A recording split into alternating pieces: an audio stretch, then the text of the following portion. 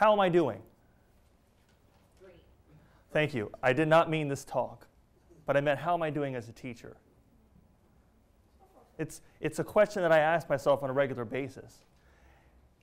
You know the thing that I like the most about being an educator? I enjoy all of the roles that I get to play.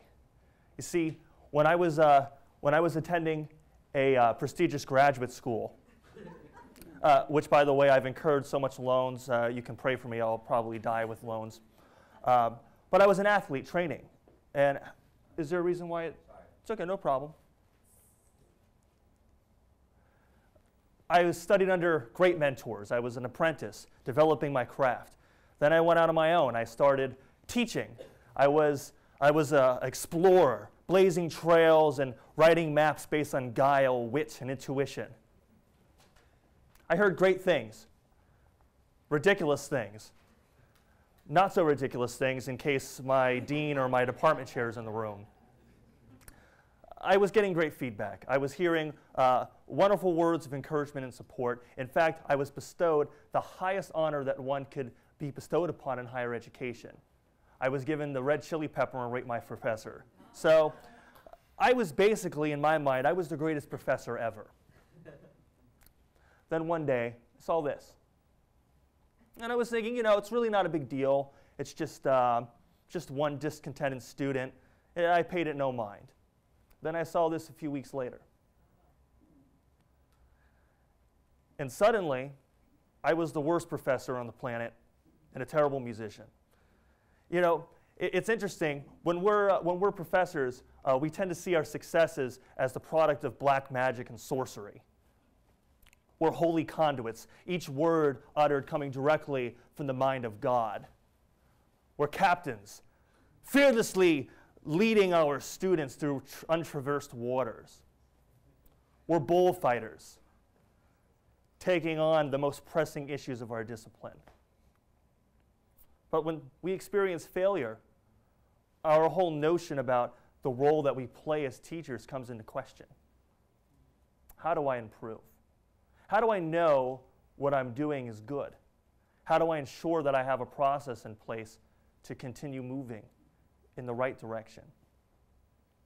So I know I needed to make changes, but I wasn't sure how to make those changes. I wasn't sure to what extent I should change, or if I was just overreacting based on a few reactions and comments.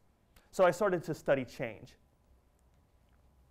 I developed what's called a change spectrum, and it's a real thing because I just made it up. But as I started to think about these terms, I started to look at this third word, innovation. And I started to think about how this word was different from invention and improvement. You see, I had been inventing and improving things in my classes, but that elusive innovation concept. You see, the thing about innovation that's unique is that innovation is when we apply methods or ideas in a novel way that creates value and addresses an unmet need. So was I doing this in my class? No, actually, as I went to look at all the activities I had my students doing, I realized I was just inventing and improving based on professional hunch, based on instinct, based on guile and experience. But experience is not really a great teacher. You know, we don't progress on a line where we move from one experience to the next and we just magically get better. Education is not black magic and sorcery. Education deals with products, consumers, markets. I had to start thinking about what I did in the classroom in tangible terms, in realistic and actionable words. See, while invention deals with solutions, improvement deals with evolution, innovation deals with revolution. So how was I going to get to that revolution in my class? I want to propose to you today 5 conditions, 5 things that I think need to be in the pot when we consider innovation in education. First, innovation is going to require people, not technology. Often we think about innovation, we think about a cool piece of technology that we want to integrate, but the reality is that we need to think first about people. The Toyota production system, it's known as the lean manufacturing system. It's studied worldwide, it's famous. And one of the 2 foundational pillars of TPS is this concept called Jacoda. And what Jacoda is translated to is automation with a human touch. This means that when the machinery breaks down, it's immediately stopped to prevent it from producing defective products. A human operator then moves in and assesses the problem and makes improvements. So in the classroom, I think this idea applies in a sense that while we may set up certain activities and policies over the course of a semester, we need to remember the human element. We need to be quick to respond to defective outcomes as we see them. Innovation is going to answer a certain spoken or unspoken need. Often we have assumptions about what is it that the students need. You see, Reebok in the late 80s, they were doing research on high school basketball players. And what they realized is that these players had shoes that were too big or too small because they were going through growth spurts. And parents were fed up because they had to buy kicks every couple of months, so it was costing a lot of money. Pro athletes were getting ankle injuries. So here was Reebok's solution. Let's make a shoe with an inflatable air pocket around the ankle. It'll be weightless, it'll prevent injuries, plus it'll allow the players to pump the content in for themselves, allowing for certain personalization of the product. The Reebok pumps were born from this thought. And the Reebok pumps were a game changer in athletic footwear because it sought to address a problem with deep level design thinking. So in the same way, if we want to be innovative in our teaching, we need to step back and we need to let go of our assumptions. And we need to really try to understand what is it that students really are looking for in the classroom. Innovation is going to be supported by feedback and data. Procter & Gamble was looking to make a cleaning tool years ago. And they did some research.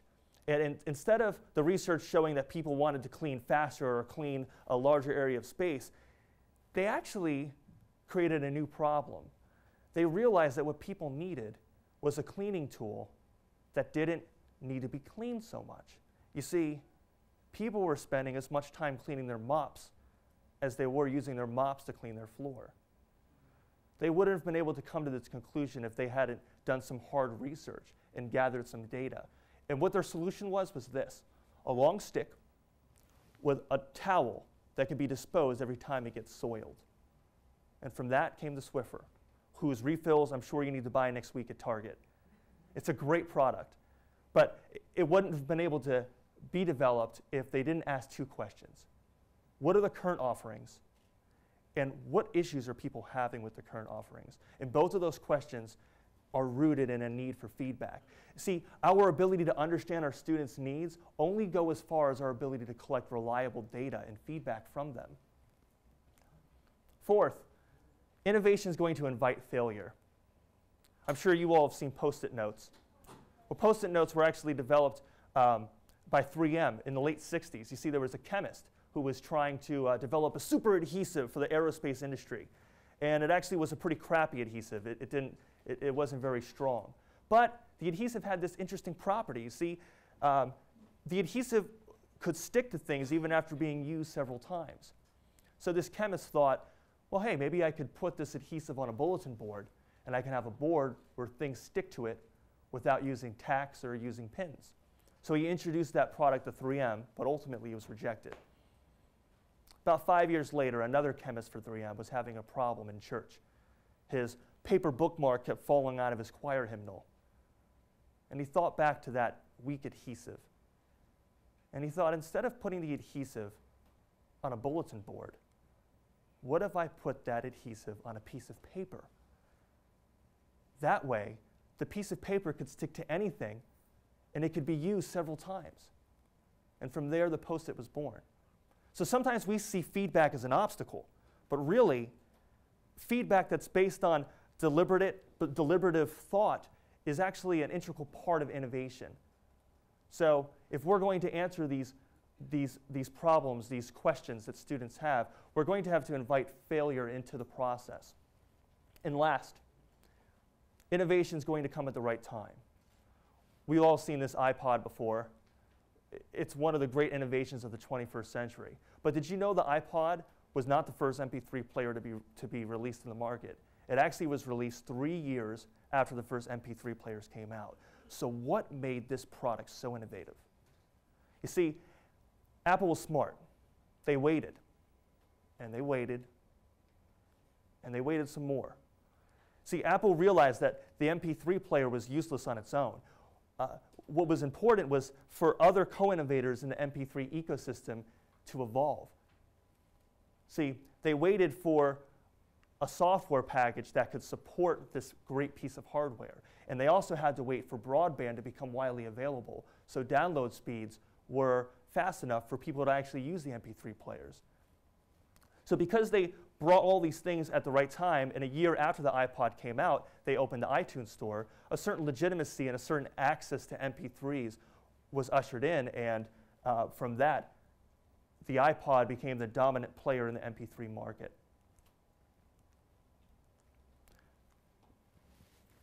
So we see people need feedback, failure, and time. So I've looked at these conditions for innovation, and I try to understand what is it that I can do to apply these into my class. You see, I was looking at my professional feedback for my dean, and those dealt with inputs. But what I was missing was my students' evaluations. And my students' evaluations didn't just ask questions about inputs, like what knowledge did I have, how was I presenting, but they were asking questions, important questions, like was my learning increased? Was my interest enhanced? Was I challenged? And this question of challenge kept coming up in my student evaluations. The top students in my classes were consistently saying that they weren't challenged enough.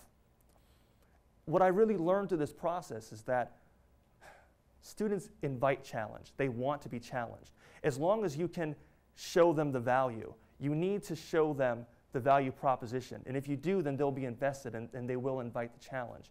So I went back to the drawing board. I decided I needed to design course content that had multiple points of entry, where activity could be given to the class, and even the students that had the most musical ability were able to still be engaged with this topic. I also realized that for some students, my degrees, my accolades, would not give me an authority to teach the subject. They had to see me play. You see, students are afforded so much access, so much transparency in every area of their educational lives. Logically, this needs to be extended to them in the classroom. You see, my biggest flaw was in not recognizing the powerful ability of students to know what they really need. So now, I've been not just performing for them like a concert, but I've been improvising with the students, I've been composing music with them, I've been communicating with them musically on a regular basis. It's not a finished work, it's a work in progress. But what I want to propose to you today is that we stop looking at our progression in education on a line, that instead we start to really consider where our activities in the class, where they lie in the change spectrum. And for those activities that invite innovation, I encourage you to think about these 5 conditions. And I outlined a process that said people need feedback, failure, and time. But really, this process can be seen in either direction. Over time, as failure is detected, we use feedback to address need in a way that positively affects people. So regardless of the words that you'd like to use, I'd like to challenge you to, instead of thinking about innovation as a product, that instead we see it as a complex process. Now, these innovative changes aren't going to take place by large companies in educational seminars. They're going to happen. They're going to be initiated by teachers and students, like people like you and me in this room, now. So I'm not there yet. It's a work in progress. But through a lot of hard work, through a committed process to develop, a fearlessness to fail, maybe a little prayer, and possibly some black magic, I think I'm going to get there. Thank you.